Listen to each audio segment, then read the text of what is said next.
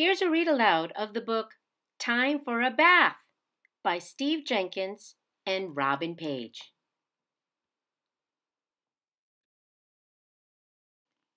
Do you like taking baths?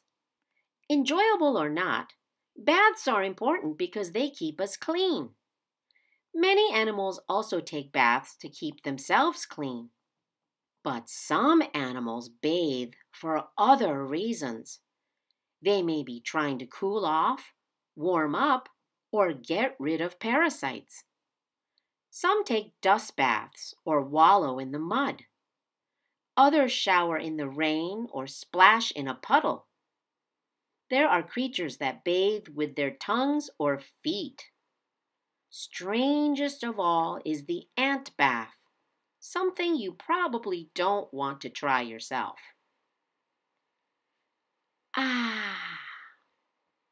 Most tigers live where the climate is warm. These big cats cool off by taking a long soak in a lake or a river.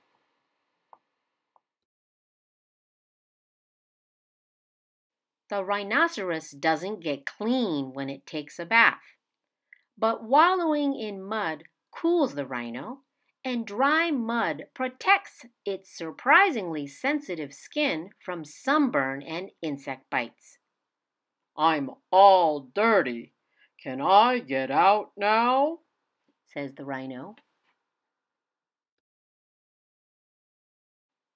The emu also enjoys a mud bath. Afterward, as it shakes off the mud, this big bird gets rid of the parasites that live in its feathers. The emu says, "Stand back!"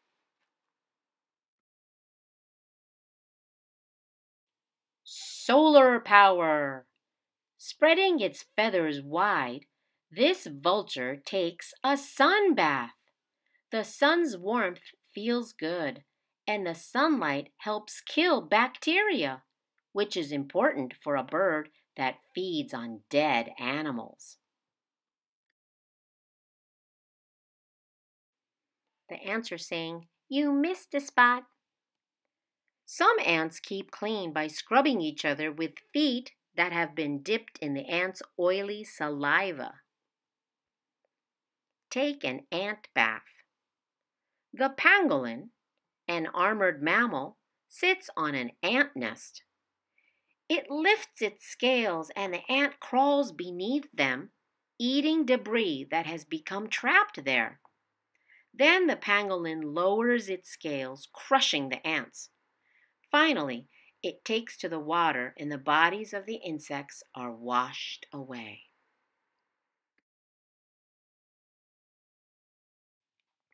Japanese macaques, or snow monkeys, live in the mountains of Japan. It is cold there during the winter, and the snow monkeys keep warm by soaking in a volcanic hot springs for hours at a time. How long until spring?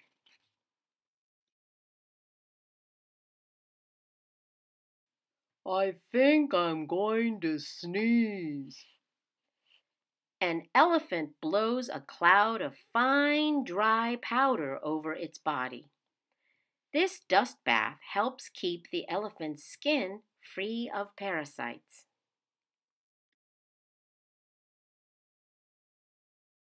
Dusty dancing. The jerboa also takes a dust bath. It rids itself of parasites by stamping its oversized feet and stirring up clouds of dust which cling to its fur.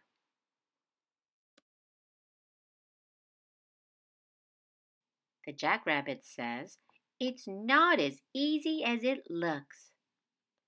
The jackrabbit likes to keep its long ears clean. Using its back foot, it bends an ear down to its mouth and washes it with its tongue.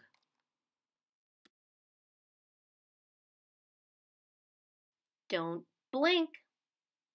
The gecko doesn't have eyelids.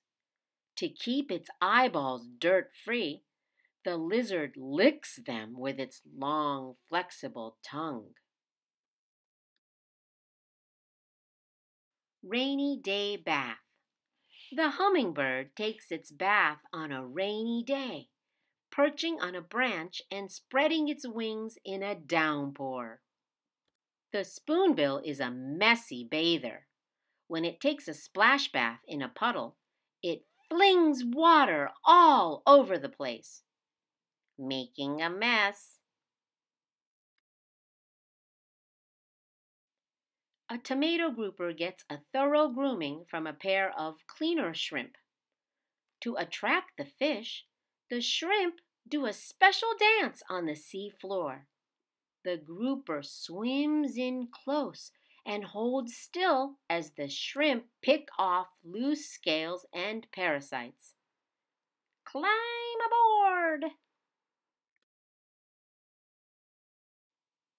That tickles. Young white-tailed deer bathe by licking each other clean. How will you get clean when it's time for your next bath?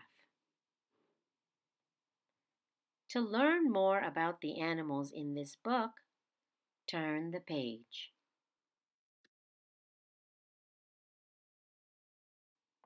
Hello, first grade scientists. On the next 3 pages, there's a lot of information about the animals that we just read about. Enjoy learning more about them